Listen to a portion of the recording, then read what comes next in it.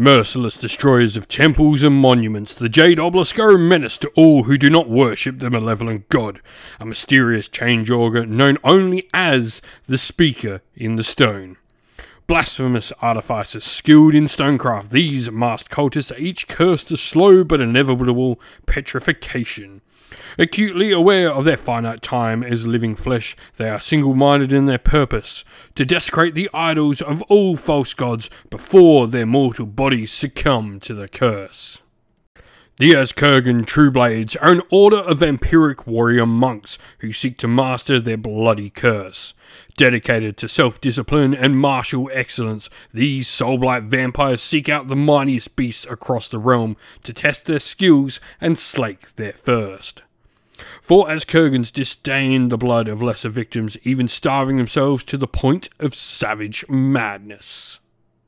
Today's Warhammer Age of Sigmar Warcry battle report will be a 1000 renown game. We'll be using the decks of cards to randomly generate a mission for our game. I'm going to be playing with the Jade Obelisk and Lauren is going to be playing with the Askurgan Trueblades. And so here we have 1000 renown of the Jade Obelisk. In our dagger, we have two of the defaces with bows. We also have a desecrator with the Iconoclast war pick. Then in our shield, we are going to have the Nephirite Priestess, the Obelisk Bearer, and the Idolarch, along with a desecrator with Statue Smasher Hammer. And then lastly, in our hammer, we have another Statue Smasher Hammer defacer. And then we've got two of the little defacers as well with Stonecutter tools. And then we have 1000 renown of the Askurgan Trueblades. To start with, in our dagger, we have the Askurgan Exemplar. We then also have one of the Askurgan Astics as well. And then we have an Askurgan Acolyte with Throat Taker. In the shield, we then have another Throat Taker wielding Askurgan Acolyte along with the Cursed Blood.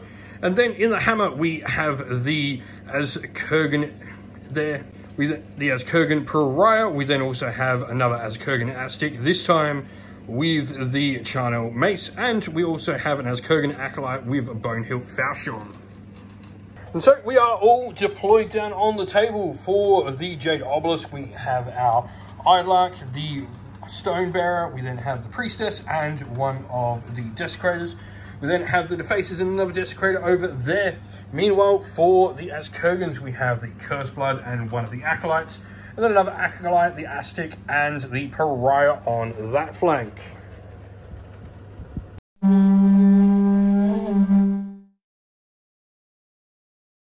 Today's video is brought to you by Gap Games, a fantastic retailer in Australia for a variety of different miniature war games.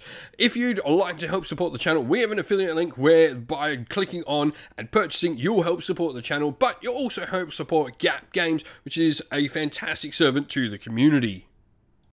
Priority for turn one, this will be for the Jade Obelisk, so I've got double ones, that's it. And for the Askurgans, what have we got there? Double twos, that's it. 4 singles as well. Alright, so we're both choosing not to spend our wild dice, which means the turn will go to a roll-off. So for me, I've got a 4. And for the Askurgans, you got a 3. So I'm going to get the first activation. So my first movement, with my mighty movement of 3, I am going to move the Desecrator up with a double move. And so you're just going to make a single move with the Cursed Blood up there. Now you're going to use a wait on your second action. What that means is it actually just gives up your action. It's pretty much a pass. Does nothing. My second activation is just the Nephirite Priestess making a double move up. And then over to you. And then you just make a single move with your Askurgan Astic there with the Charnel Mace. Right, next up we've just had the Obelisk Bearer make a double move as well. And so we then just have another move there with your Acolytes. A lot of movement on this first round, really. Alright, so we're going to at least move somewhat closer with a double move with the Desecrator. Next we have your Acolyte with the Bonehilt Blade move up. So Idolarch is then just going to make a move up. So you're just keeping the Pariah there in reserve. So I've just got my last couple of moves to do over here. And so we just end with a double move, the two defacers moving over there. And so that will be the end of round one. Not an awful lot happening in this, but everything's sort of getting close to getting in combat. We'll now have reserves come in for turn two. And so reserves have come on the table. I've got the two defacers with bows and another one of the desecrators.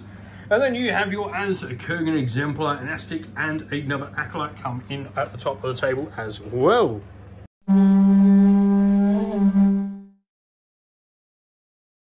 Alright, so priority for turn two. This is for the Jade Obelisk. I will have a double 5, that's it, for singles. And then go for the Askurgans. You've got a double 4 and a double 3. That'll be that. Alrighty, so I've chosen to spend one of my wild dust to make it double 4, so I've got 3 singles now. You have 2 singles, but you have turned a triple 4 there with one of your wild dice. So you've both still got 1 in the bank. That means I will have the first activation this round. Alright, so my first activation, I'm going to have the Defacer here move into your Askurgan Exemplar, and I'm going to make an attack. Alright, so you have defense 4, I have strength 4, so these will be needing 4s. So they will all succeed and a crit there. I am then going to spend a double.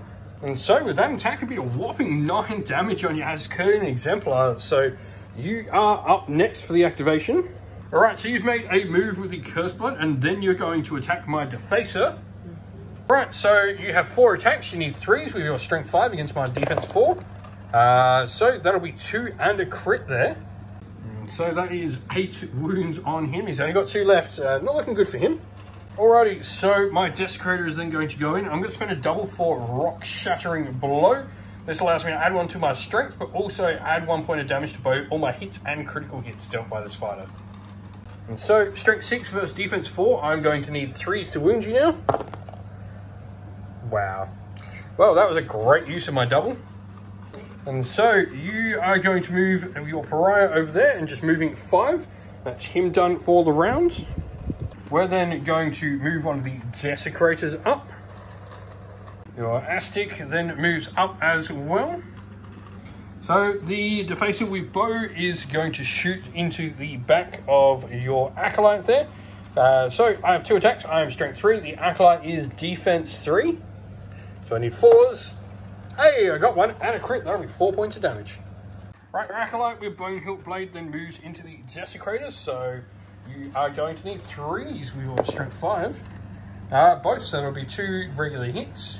The Nephite Priestess will come in. She is only strength 3, so she's going to need 4s against your Acolyte. 4 attacks, so 4s. That'll be 1 and the crit. So that will be a total of 5 damage with her crit. So that was that. You've now got 9 wounds on that fighter there. Alright, so the Throat Taker here is going to attack my Desecrator. Comes in with his attacks. So you are strength 4, so you're going to need 4s. How many dice? So you need 4s, use 3 dice, so there's 1 and a crit. And then I'm going to move in and fight back against your Acolyte, so I am strength 4, you are defense 3 on the Acolyte, so I will need 3s. There's 1 and a crit again. Alright, so this throat check here, you're within 3 inch of my Acolyte there. Not my Acolyte, your Acolyte is within 3 inch of my Defacer. So you need 5s because I'm over the barricade. You got the crit, which will take me out. And so after that, you're going to spend a double there for moment of savagery. Now, you do have to roll the dice on this. On a 1 or 2, it will not go off thanks to our Celestial Eclipse twist. And a 2, so no. You spend your double and it does not go off. And so he just made a move then after that instead. So I'll get my next activation. And so I just move up my next Desecrator, which just leaves your Aztec to make his move. And so you just move up your Aztec after that. I've then just got my last activations. So the Acolyte makes a move and will attack into your Acolyte there. So I need 4s. Got 1, that'll be a point of damage. And then my last move, the Bow Wielder just moves up, as does the Obelisk Bearer, and that will be the end of round 2.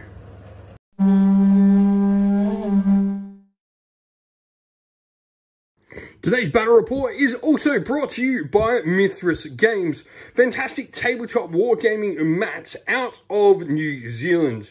Now, Mithras Games has a variety of different mats. We've got the fantastic Desert Red, the nice Tundra Green, and the frosty Ice Blue here as well. All of these mats are a really nice high quality, generally very similar to how you would get your mouse pads for your mats. But fantastic high quality mats. We love them. Mithras Games are a fantastic supporter of the channel. You can pop on over to their website, especially if you're local to Australia or New Zealand. They're a fantastic company to help support. And so, round 3 priority. This is for me. I got double 1, double 3. Yeah, I got more than one. For the Askurgans, you got a double 5 in there, and that's it. Alright, so wild dice, I've spent mine, so you spent both of them to go with 4 singles, and then you've got a triple and a double there after your spends. You've got the most dice, so you get the first activation. Alrighty, so the Cursed Blood is going to attack me. I'm going to use a reaction on your first attack, which is the Curse of Jade, so you're -1 damage, but you do need 3s to wound. So just 2, so these will now do only 1 point of damage each. So you're going to attack again. I'm not going to use the reaction on this one. And that was a good call, because that's another 2 points of damage. No, 4 points of damage this time. Alrighty, so I'm going to go with the Desecrator then, and he's going to use Rock Shattering Blow. I'm attacking into the Acolyte with 5 wounds on them. I'm also going to use the Desecrating Blow for some extra damage for a double. So 3, needing 3s to strength 6, and that'll all do it. So these will now be, with that, that'll be 9 points of damage from him. And then we'll put our next attack into the Cursed Blood. So we are strength 5, defense 4, so we need 3s again. So this time, that'll be 11 points of damage on the Cursed Blood. Alright, your Aztec then moves in. You're going to try and take the Desecrator off the table. Your strength is with the blade. Alright, so 2 attacks, strength 5 with your glaive. That's a double crit, and that'll definitely take him out of action. And so, rolling to see whether the ability works. 3+ it will. So this will be my Shattering Blow. So I've got 3 attacks, needing 3s on the Cursed Blood. Oh, no. So that still will be 4 points of damage, though. Alright, so your Acolyte is going to attack into my Idlark next. So, the Acolyte with a Bone Hilt, you are strength 5, so you are needing 3s. Got 1, so that will be 2 points of damage. So you can attack again. You do need to get a crit and a hit here to take me out.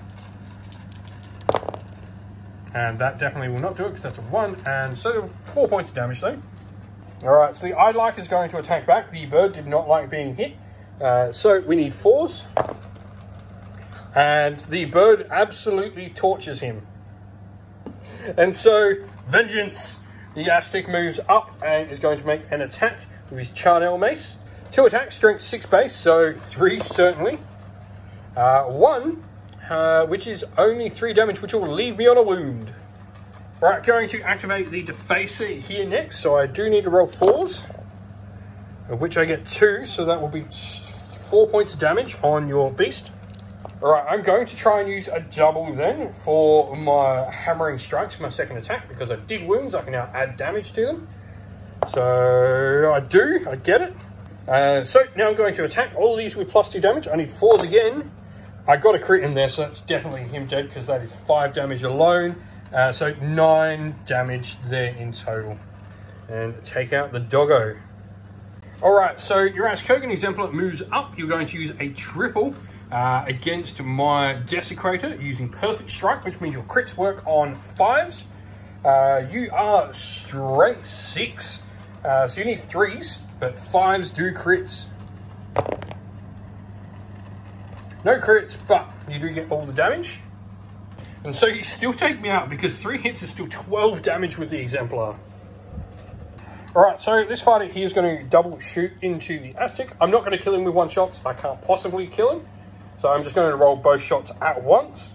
So I need 5s with the bow. I got 1, so he takes a point of damage. Alrighty, so just the pariah moving up as well, keeping him in reserve there. The second Anathite bow will go into that fighter as well, rolling both. However, that will do some damage. That will be 8 points of damage. Alright, so your throw taker is just going to make a weight, which means I'll go with my next fighter, which will be him. So we're going to try and roll the dice for my double. I get it again. Rock Shattering Blow is working. And so we need 3s. And we got a double crit. And so your final move is the throat taker over there. So I've got the Obelisk Bearer next.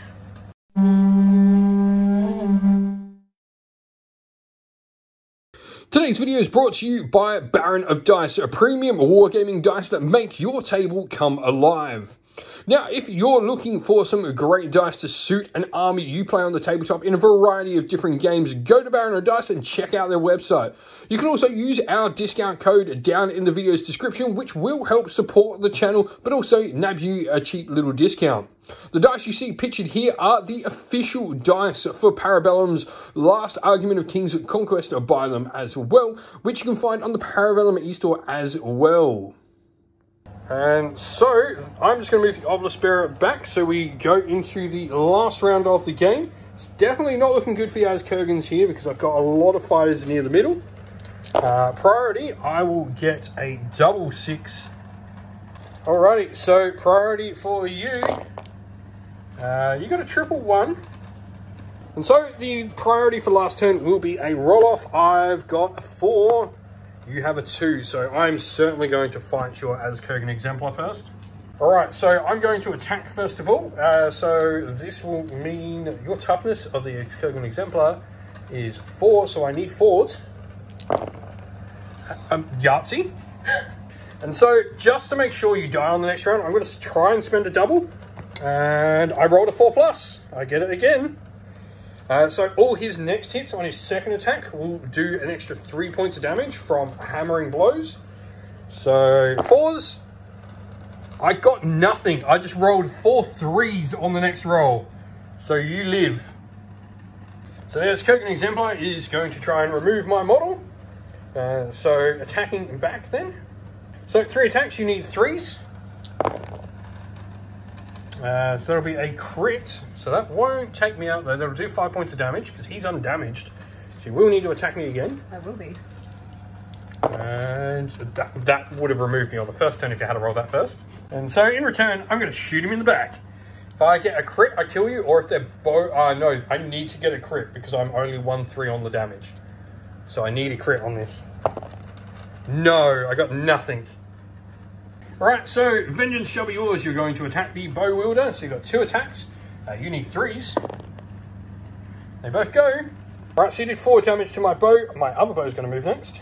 Alright, my second bow, last chance to try and kill your dude. I need a 6. No, oh, I saw that 6 there for a second. And so, it now really comes down to, can this dude kill someone and not die in return? That is the big thing. So you've got to move him forward. He has to move forward to try and kill. Alright, so you are going to use a quad for worthy foes. You've moved up your fighting here. You're going to attack the Desecrator. Now, there is reasoning behind this. Yes, he would be harder to kill than the Eyelight. But if you don't kill the Desecrator, you probably die in return anyway.